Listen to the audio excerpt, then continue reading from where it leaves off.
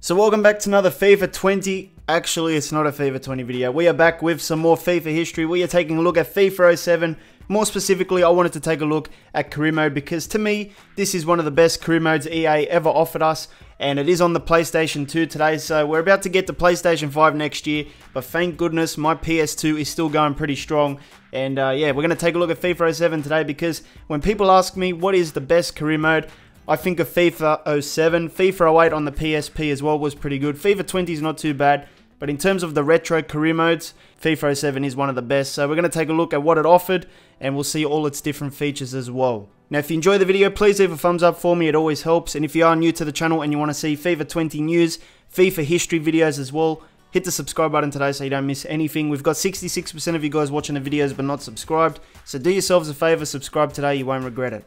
These days, it was so good as well because Ultimate Team wasn't even a thing. So EA really had to put effort into career mode so people would buy the game. So this was before Ultimate Team was even a concept. But you can already see that, you know, we've come a long way since the early days of Creator Manager, man. Look at that. It's so many generic photos there. To be fair, you had like 20 or more options to pick from. So the good news is there was female managers back in the day as well. So it's not a new idea. And there is a few actually. Look at that. There's a few options. I really don't know who to pick. I don't know. We'll just go with that guy, number 20. Born in I don't know, how low can I go? 1935. All right, that sounds pretty good. Who is End Manager? Back when the Sun was a thing as well, sponsoring EA's career mode. All right, so this is the nice email section, as you can see. Board of Directors, the preseason autograph sessions, including Wayne Rooney, were by far the busiest. It seems he is a fan favourite. Play him consistently to keep the fans happy. All right, so it's already telling me Rooney needs to play. Alright, so one of the things that we don't get these days is the sponsorship thing. You guys know about this stuff anyway. I've been making so many videos on sponsors being a feature we want in career mode. But as you can see, we've got West Air, Intact, Westmere Bank, Mati, El Turo, Stark, Tel as well. And each company is offering me different kinds of money for different games, loyalty bonuses, league bonuses and stuff like that. I don't know, I'll just do this guy, Direct West Air. As you can see, comes up with all the numbers there, all the objectives. We'll just sign the contract and move on. Alright, so we have the main dashboard of FIFA 07 career mode. And it's not like the new ones where you have different tabs you got to flick through. This is all on one screen. Pretty basic layout, but it did the job at the time. Now, there was three main things you had to manage in FIFA 07 career mode. The first one there was team chemistry. That was currently at 38. The second row was job security. That was a 60. And then the bottom one is fan support. So those were the three things that would change after every game you played.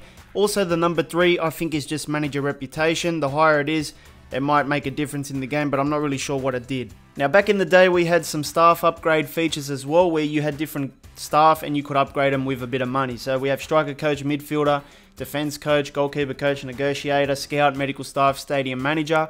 And I guess the main ones that we could have back is like the negotiator, the medical staff, the stadium manager as well. But these guys are a bit redundant because you can train the players in career mode yourself, you know, through the drills.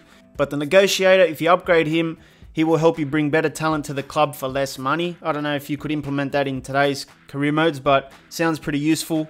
The medical staff, I think they should bring this one back. This one is a useful one.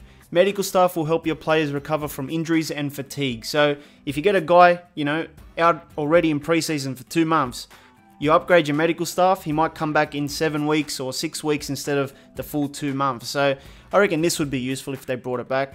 And the stadium manager is an interesting one as well. Now, I don't think this was a visual thing where you see more fans in the stadium, but I just think it's just more of a concept, you know.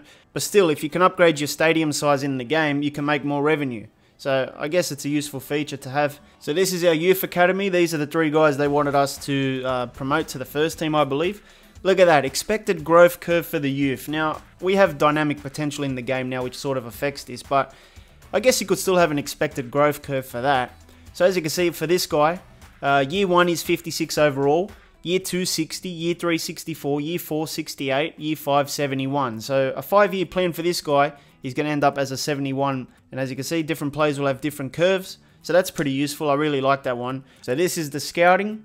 And as you can see, you can scout in different locations: Italy, Spain, rest of Europe, America, Africa, Asia, Oceania.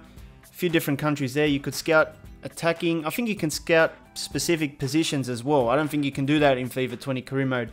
If you're looking for a right forward, you can do that. If you're looking for a right mid, you can do that. Whatever you want, there's specific positions here, which is really cool. And then you can do deep search or quick search, it's up to you. Now let's take a look at team management here. See if there's anything different. We've got player growth here. So this is absolutely sick. I love how they've got this player growth chart, man. Look at that. Ronaldo, 87 at the moment, but by season 5, 98 overall. I would love to actually see if he reaches that. Predicted overall 98 in year 5. Wow. So is there anything we can actually do here? I don't think so. There's nothing we can actually do. This screen just shows you the actual and predicted overall for your players. You are able to modify the actual overall and exceed the prediction by playing well with a specific player. So this is sort of like dynamic potential anyway back in FIFA 07.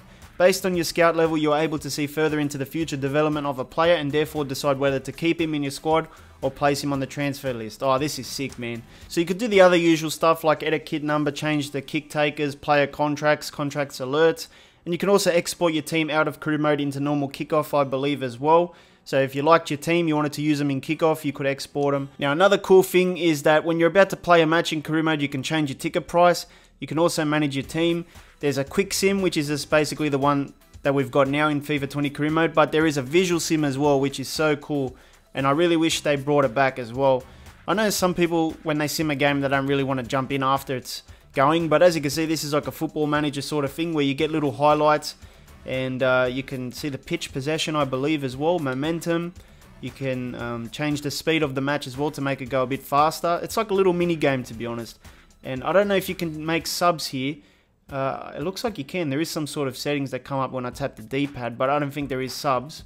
Okay, you can. If you press down on the D-pad, as you can see, you can change subs at half time, I believe. Okay, you can pause it and then you can do your thing. Alright, so that makes sense. Yeah, you got to pause the match. I was trying to do it while it was going. Now, of course, if you wanted to play the game, let's say you're in the cup game and you're losing 1-0 and you weren't expecting to lose, you need to win, you can intervene into the match. You press X and it'll take you straight to the 70-something minute, whatever we are here, and you can actually finish the game off yourself if you feel like it. I don't know, I just think, you know, a PS2 can have this feature. Why not have it in the modern day career modes as well, you know? It's probably not that hard to do anyway, considering the PSP had it and the PS2 had it. And you just give the people the option, you know? If you want to do a quick sim, you can do it. If you want to get involved, you can do it as well. Play it like a football manager thing.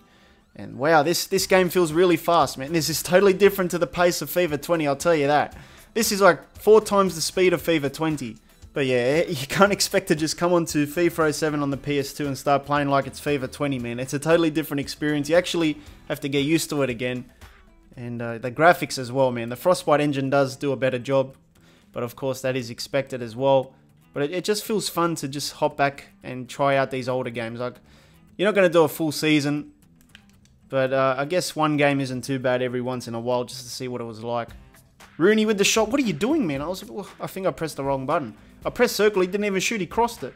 Another cool feature in FIFA 07 career mode was the fact that you could get random situations where you had to respond, or just random stuff that was going on around the club and you would be notified. So the first one is basically like a notification about Ronaldo. The email says that he was seen being talked to about his behaviour by another Man United player during a night out. The board frowns on the behaviour that Ronaldo exhibited and wonders why you were not around to handle this instead of another team player. Maybe this was the allegations. EA predicted the future, man. They knew them allegations were coming. This was another internal memo. It said rising pressure. You've noticed a few changing room squabbles recently, and fearing that there might be some clashes of egos, you want to nip it in the bud. You come down heavily on the team and tell them to stop acting like children. You won't tolerate petty arguments and you expect nothing less than professionalism. You talk to the captain, who must share some responsibility for keeping the team from arguing. Ask him to do what he feels necessary. You decide not to do anything as they will ultimately sort out amongst them the hierarchy of leaders. I ended up picking the one in the middle, and I got a response saying he's captain for a reason and he successfully exerts his authority and influence over the team. They need a leader and he acted like one. Team morale went up by 4.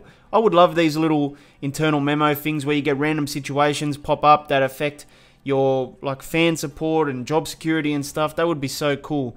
Now the coolest thing, and it sort of relates to career mode, is create a club. You can actually create your own club, import them into career mode and play with your club. So I think this is a really cool feature that we should get back. And this is awesome because you can create your own kits, create your own crest as well, and create your own story pretty much. So it just adds replayability to the game mode as well. Okay, Piemonte Calcio doesn't work, so we'll put Piemonte Cal. And we can change our stadium as well, which is so cool. Is there the Delle Alpi? Yep, that was the old Juventus stadium. starting budget. You can even put that in for manager mode. So if you want a lot of money, you can do that. That is so cool, man. I love this. And this is where you change your kit style. So as you can see, we've got the Piemonte generic Juventus kit. Alright, so when you go to create a player, you can add a player into your team. As you can see, Piemonte right there. And we are creating a player here, a center midfielder. Now obviously you will need to do so many players to fill up a squad. But this is what it looks like, the player faces and stuff. You can have a bit of customization. It's not too bad, you know, for the time. Now if we were to add Piemonte into the Serie A, let's see what it does. There is an option to add or replace a club. So let's say I get rid of Atalanta. Can we put in, okay, there are no available created clubs. Maybe because I don't have enough players. But you can put your club into the game. But what made FIFA 07 Career Mode so special, it has to be the features, man. The sponsors, the staff upgrades, the visual sim. All the stuff that we want back in Career Mode is in FIFA 07. And of course FIFA 20 Career Mode in terms of features is not too bad. You have manager customization, dynamic potentials there. You have your press conferences as well, which you don't have in FIFA 07. But there is some stuff that EA can take out of these old games, bring them back in, and will just make it a totally better experience. Even create a club should return because, you know, the storylines of being able to take your own club to League 2 and beyond is crazy, man. You could have such a great series there with created players and all that stuff. And this game mode needs some depth and needs things to do. And right now, it's just been the same old thing for the last 5 or 6 years. FIFA 21 Career Mode on the next gen needs to start off strong. Otherwise, this game mode is just not becoming interesting for a lot of people anymore. But anyway, if you need something else to watch, make sure you hit the card in the middle. It'll take you to another FIFA 20 video of mine. I'll see you next time.